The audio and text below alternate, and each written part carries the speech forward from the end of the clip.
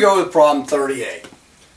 As soon as I see this picture, I'm seeing a small triangle and a large triangle. They're talking about what's the width across the lake. Well, we don't really need this here. We can know. It's just trying to confuse you so that you're not sure what's going on. But notice, small triangle, big triangle. That tells me it's got to be similar figures. So I just got to set up a proportion between this guy's sides and that guy's sides. So to do that, it does tell us that PQ and ST are parallel.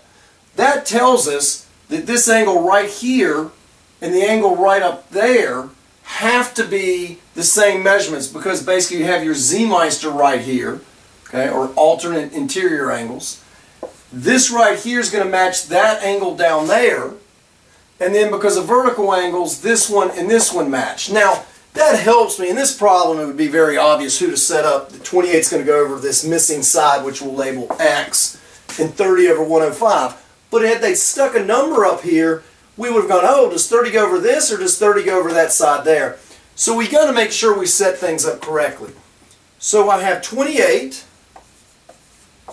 corresponds to the X, because notice the 28 was between the 1 and 2 markings. The X is between the 1 and 2 markings. So 28 is to X as 30. Now I know that 30 is going to go over top of 105. That's its corresponding side, because 30 is between the 2 and 3 markings, and the 105 is between the 2 and 3 markings. Notice that if a number had been put up here, had they tried to trick me by putting 111 there, I know that 30 doesn't go over the 111, because the 111 would be between the 1 and 3 markings. The 30 is between the 2 and 3, so this has to be between the 2 and 3. That's just to help me make sure I set up the correct numbers over its corresponding side. So here we got a cross multiply. We're going to get 30x, 105 times 28.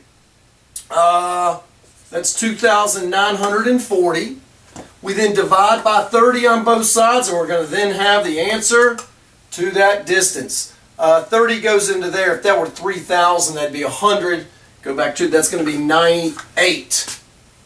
That width that was missing is going to be 98.